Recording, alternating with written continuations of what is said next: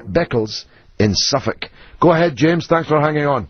Hi, George. Good to talk to you. And you, my friend. I couldn't disagree with you more over Iran, though. Okay. There's several options on the table, and the only real feasible option is a strategic strike against the nuclear HQ in Just explain Iran. to people what you mean by strategic strike, James, in real human terms. Well, I'd imagine that the mission would be conducted something like a stealth bomber, possibly from Israel, dropping bunker buster missiles on northern Iraq, which will then essentially destroy the... In northern Iraq?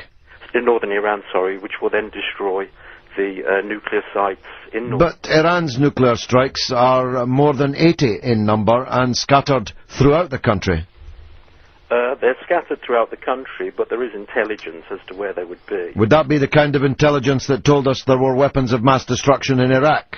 Well, there would be no grounds for a strike on northern Iran unless there was good grounds to believe that there were nuclear installations there. But we were told that there were good grounds for believing that the Iraqis had weapons of mass destruction, and that turned out, however good the grounds for suspecting, to be absolute balderdash. But you're talking there about an invasion which led to regime change. No. I'm just dealing, first of all, James, with the issue of intelligence. You're telling me that this will be done, and the anodyne, or if you'll forgive me saying so, Orwellian phrase that you used, was a strategic strike, which is, of course, code for large amounts of high explosives raining down on people's heads. Now, you say you know where Iran's nuclear facilities are, although you didn't appear to know that they're more than 80 in number, and they're not in northern Iran, they're all over Iran.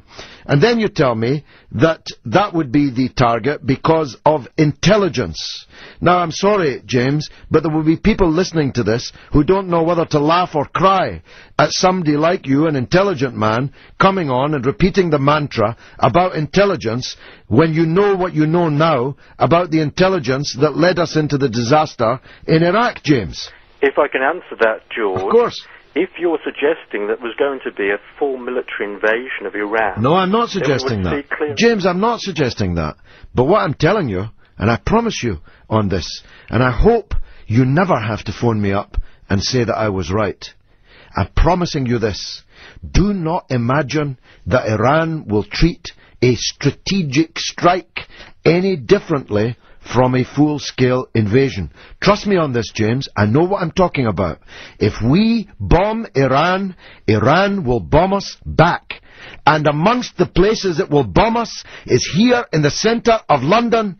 Innocent people will die. Don't imagine for 1 second that the deaths will be restricted to Iranians in the north of Iran or anywhere else.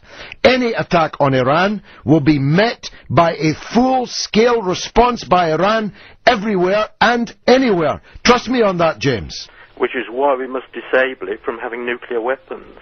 Well, you say that, but I wonder, living in Suffolk, if you're just maybe imagining you'll be safe from being disabled yourself. But let me tell you, as someone who lives in London, who represents 100,000 souls in London, who lost constituents the last time an underground train blew up, let me tell you, there'll be a lot of disabled people in London in return for your disablement of Iran's nuclear power plants, which are absolutely legal, which they have as much right to develop as we do, and any attempt to bomb Iran, which you're attempting to sanitize with all your military talk, any attempt to bomb Iran will not be one strategic strike on one place in the north of Iran. It will have to be hundreds of strategic strikes on more than 80 places, even if it's only restricted to the nuclear plants. And there's every reason to believe, in the wake of the American statement, criminalizing, making terrorists of the Revolutionary Guard in Iran, which is 150,000 people, which is an indispensable part of Iran's military forces, as terrorists. There's no reason to believe that they're not going to be attacked as well. And I'm telling you, James, and you seem strangely unmoved by it, Iran is not a broken-backed country. Don't imagine this is some cheap, broken-down, darkest African, impotent, defenseless country that you are so somnolently seeking to talk us into bombing. Iran will respond ferociously everywhere if we attack Iran. Self-defense, James? The real nightmare scenario is the prospect of mullahs in Iran having weapons. Well, tell me, James, why is that more of a nightmare scenario than Ariel Sharon having hundreds of nuclear weapons? Or George Bush having thousands of nuclear weapons? Or General Musharraf, who's one bullet away from Islamic revolution in Pakistan, having nuclear weapons? Or the government of India, which refuses to live up to its promises under the non-proliferation treaty? Why are some people, James, allowed to have nuclear weapons, but others are not? The threat that we face from Iran is far, far greater than the threat we face from the United States. Why do we face a threat from Iran? What has Iran ever done to us?